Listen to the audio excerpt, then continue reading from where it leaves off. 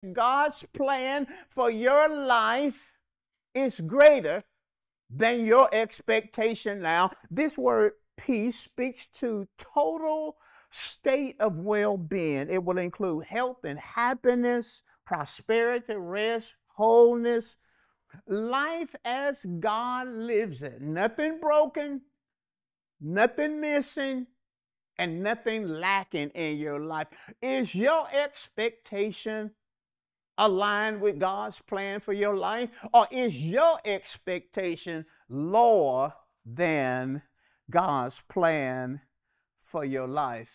At this level, it's really not about me. It's not about me having more, being more. No. At this level, I'm beyond self. I'm not living for self anymore. I don't even pray for needs to be met. I pray for others' needs to be met. What are you thinking about? You gotta be alert. How many thought I retired? Welcome to Answers That Work with Mike Moore. Hello, I'm Mike Moore, and welcome to Answers That Work broadcast. Listen, we're going to get in a lesson today that is going to transform your life. We're going to talk about expectations matter. Will you say that?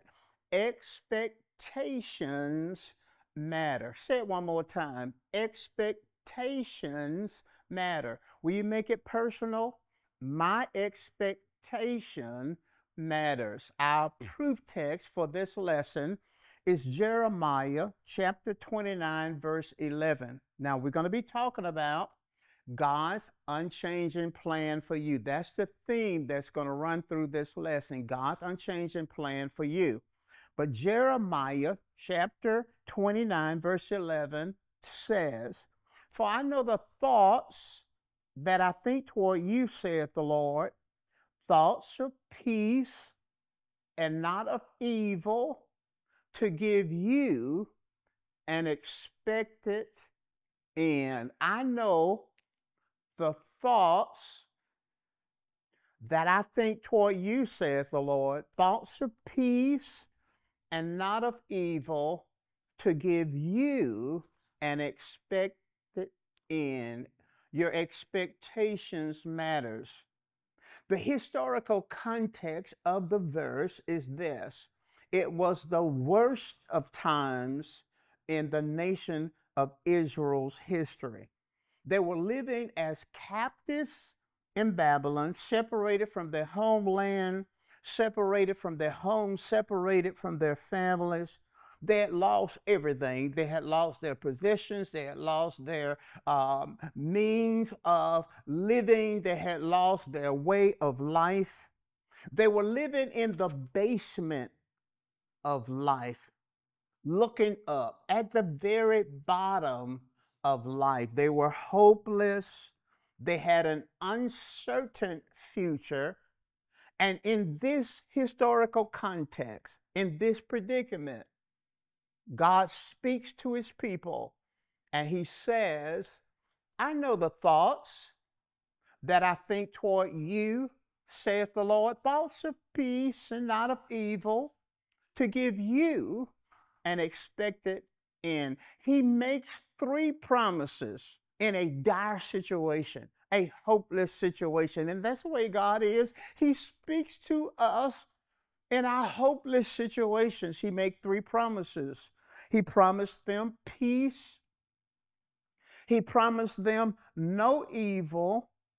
And he promised them an expected end. Peace, no evil, and expected end. Let's look at this word peace. This word peace is the Hebrew word shalom. It is a huge word. It is a deep word. It is a profound word.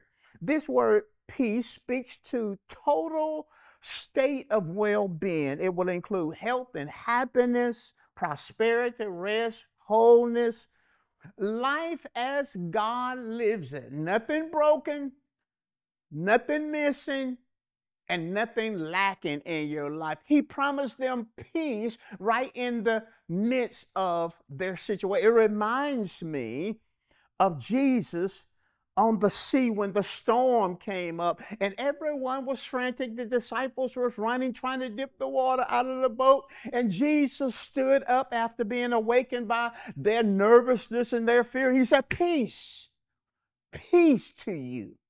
That's what God spoke to Israel. That's what God spoke to the 12 in the storm. And that's what God is speaking to you. He's promising you peace. The second promise is he promised them no evil, no evil. Now they were experiencing evil. In other words, they were experiencing pain. They was experiencing misery. They was experiencing failure.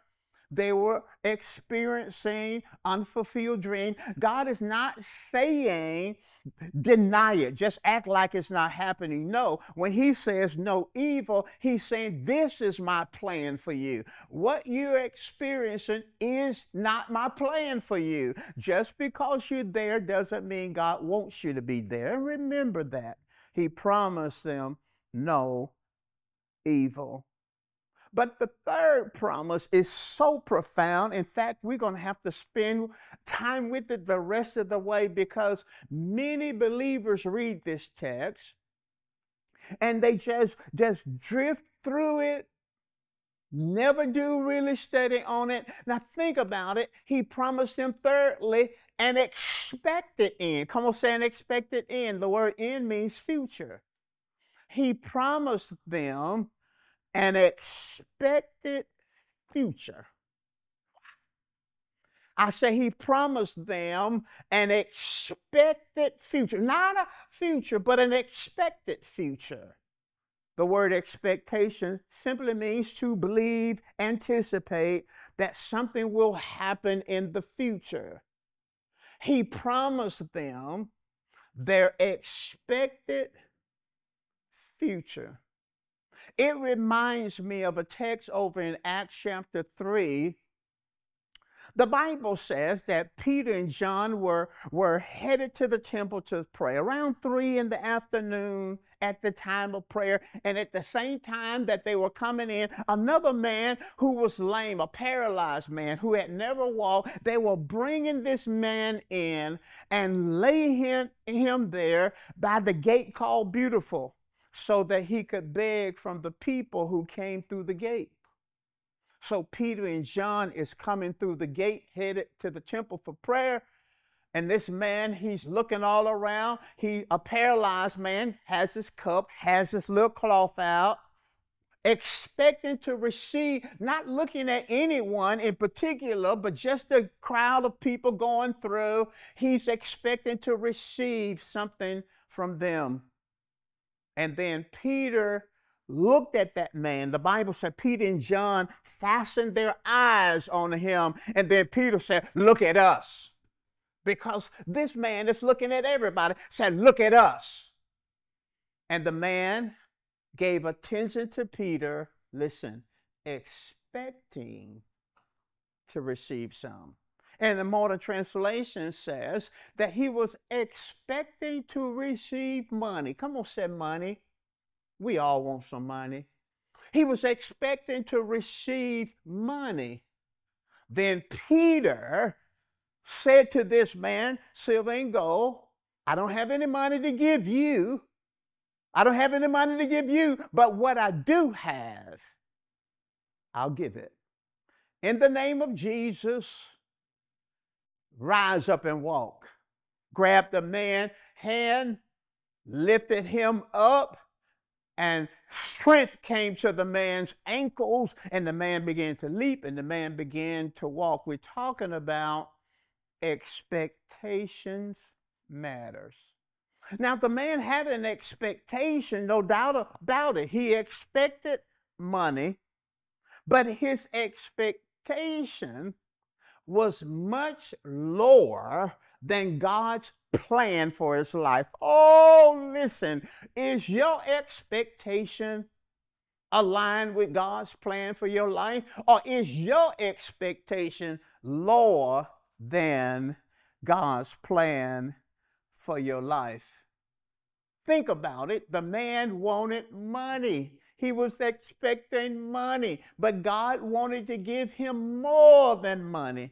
Because if God had only given him money, he would have had to come back the next day and the next day and the next day and get money and get more and more. And then he will still be dependent on someone bringing him to the gate. But God had a plan for his life that was far beyond what he expected. And I'm saying to you today, God's plan is far above what you're expecting. The lame man's expectation was lower than God's plan. Peter was motivating this man to get his expectation above money to walking. Ooh, walking is better. In this instance, better than money. But he had to motivate him and he had to inspire him to elevate his expectations, because expectations matter. And that's what I'm doing in this lesson. My goal is to just elevate your expectation, because I'm convinced beyond a shadow of a doubt that your expectation is far lower than God. You say, how do you don't know me? You don't know me, Mike. How can you say that God's expectation is higher than mine? I can say it because the Bible says in Ephesians chapter 3, verse 20, that God is able to do exceedingly, abundantly, above all that you could ask or think. So everything that you've thought about, everything that you've dreamed about, everything that you wished would happen, then God's desire, God's plan, the Bible says, exceeds anything that you can think, you can dream. That's why I can say with great confidence that God's plan for your life is greater than your expectation now. And that's why I've got to get your expectation higher. Why? Because expectations matter. Because God will operate only at the level of your expectations. I say he will only operate at the level of your expectations. So if you have this low expectation, then God can only operate at that level. The Bible says that God promised you an expected end. An expected end. So what are you expecting? Expectations matter because God operates at the level of our expectation. Wow, isn't this good? There are three, are you ready for this? There are three levels of existence in life, three levels. And you are presently living on one of these levels. There are three levels of existence in life. There is the level, I'll give you an overview and we'll come back and look at each one. There is the level of survival. Secondly, there is the level of success. And then thirdly, there is the level of significance. Survival, success, significance. So what level are you living on? Well, Mike, you haven't explained the levels. There's no way I can tell you without you explaining it. Listen, I'm going to explain the levels. Remember, God can only operate at the level of your expectation. So let's talk about the level of survival. That's the base level existence, survival. And many people, and unfortunately, many Christians are operating at the level of survival, base level existence. At this level, you're trying to make ends meet. At this level, you're living from hand to mouth. You work, get it in your hand, consume it, hand to mouth, week to week. That's survival.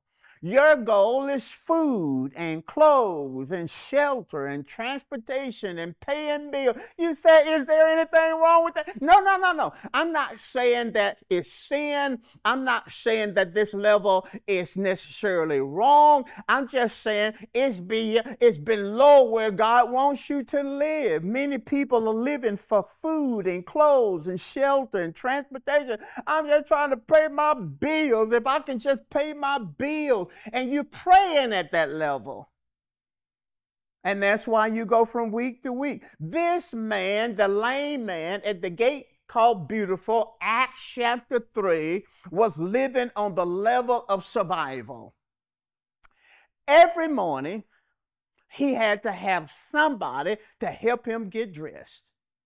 Every morning, he had to have somebody to carry him to the temple gate. And they had to sit him down, and every day he would beg for money, for food, for clothes, for shelter, every single day. Every single day. At the end of the day, somebody had to come and pick him up and carry him back home. And then the next day, it just started over again. All about food, clothes, shelter, paying bills. Food, clothes, shelter, paying bills. Food, clothes, shelter. Many, unfortunately, some of you are living at the survival level. And the danger of this level, survival, is self-focus. So my whole world, your whole world is about me. Getting food, getting clothes, getting this, getting that, and it's just on a survival level. And so my focus is not on God. My focus is not on anybody else. My focus is on myself. That's the danger of it. Let's talk about the success level. This is the level that everybody, 90% of people, trying to be successful. This is, in my opinion, this is that mid-level of existence. It's a good level. We all want to be successful. So this level is when I experience personal growth. Spiritually, I'm growing. Naturally, I'm growing. At this level, I enjoy personal achievement. I have a healthy life. I have a good family life. I have financial security. I'm not worried about paying bills anymore. That just comes with the territory. I'm comfortable. Success. I'm very comfortable. And then I'm recognized. I'm recognized in the world for my position, and I'm recognized in the world for my expertise and my skill set. People acknowledge me. I am successful. But the danger of this level, and trust me, God wants you to be successful. God wants you to get to this level of success. The danger of this level is complacency. Complacency. I have arrived. I don't need anything else. Don't need anybody to help me. Life is good. Life couldn't be any better. So if we're not careful, if we finally climb the ladder of success, and God wants you to be successful, if we're not careful, we will think that we have arrived. And the problem with the success area, this level of existence, is that yes, God wants you to be successful. Yes, God wants you to reach this level where you have personal achievement and you have personal recognition, and then you have personal health and personal good family life. You got personal this, you got personal this, and you're on top of the hill. The problem is you will think that success is the end. No! Success is a means to an end. Yes, you need to leave survival. Yes, you need to get to the top of the hill. Yeah, God wants you on top of the hill. He wants you to be the head and not tail, above only, not beneath. Yes, He wants that for you. But His desire for you to get to this place is not that this place becomes an end in itself. It's to be a means to an end. God is trying to get you somewhere, and that's that third level that very few people aspire to. Very few people really reach this level, and this is the level of significance. This is the level of significance. Beyond survival, beyond success, it's the level of significance. This is the apex. This is the summit. This is the end. This is where God wants us all to be, is significance. Significance can be defined in two ways. Significance has to do with outward focus, and it has to do with downward focus. Outward focus at significance means I'm beyond living for self. Oh my goodness. I'm beyond living for self. At this level, it's really not about me. It's not about me having more, being more. No. At this level, I'm beyond self. I'm not living for self anymore. I don't even pray for needs to be met. I pray for others' needs to be met. I pray for others people to win.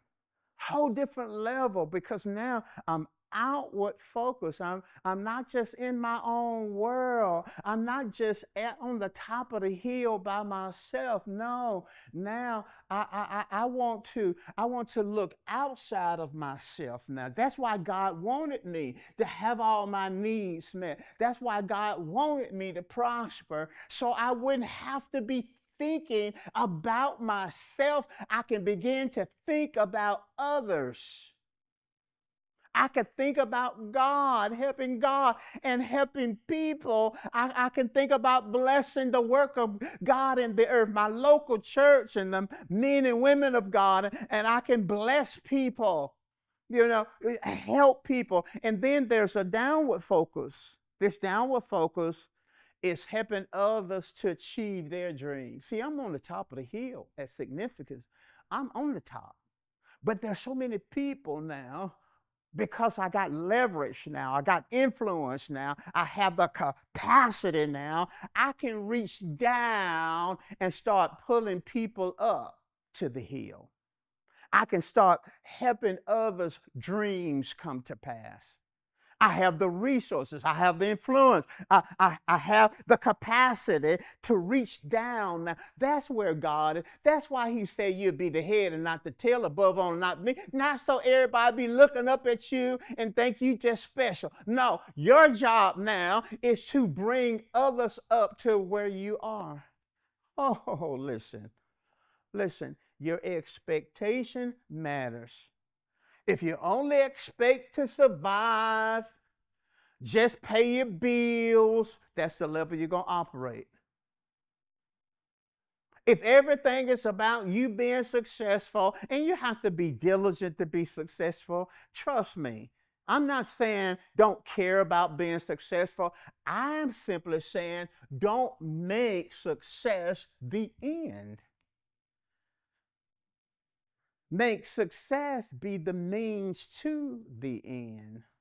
You know, the beautiful thing about this text is that most people, when they read the text, Jeremiah 29:11, they stop there. But if they had read verses 5 through 7, they would learn that God intended for these people in slavery to be blessed in slavery. Verses 5 through 7, He told them to build families.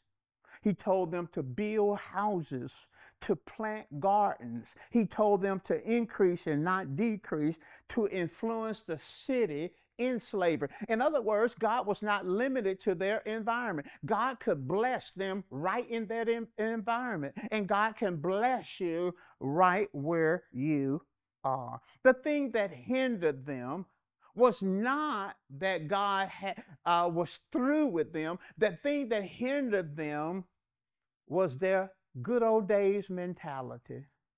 Good old days mentality. Some people, this is the key to plateauing in life. The good old days. In other words, everything in the past is your best day. I pastored for 42 years, good church. And God said I had done well.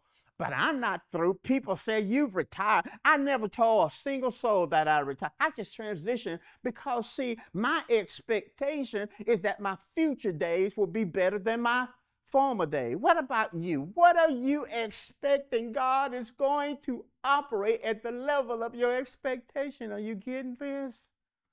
Are you getting? Your expectation matters. Come on, talk to me. Talk to me. What are you expecting? Come on, talk to me. What are you expecting? Just between me and you. Come on, talk to me. What are you expecting? God is going to operate at the level of your expectations. Hey there, if you're enjoying this video, we would appreciate it if you would give it a thumbs up and share your thoughts in the comments below. Did you know your support helps us bring you practical answers from the Word of God and lets YouTube know to share our content with others? Make sure you don't forget to subscribe to the channel so you never miss a new video from us. Again, thank you for your support. Now, let's get back to what you were watching. And now my vision and my dream is the level of significance. What helped me more than anything that I've learned from God is that God is the God of abundance. You can order my book. This mini book will change your life. It's the God of abundance. It will elevate your expectation, and I'm telling you, take you into a realm you've never been in before. You can go to MikeMoore.com and order a copy of God is the God of abundance. And remember, the Word of God is the answer. Thank you for watching Answers That Work with Mike Moore.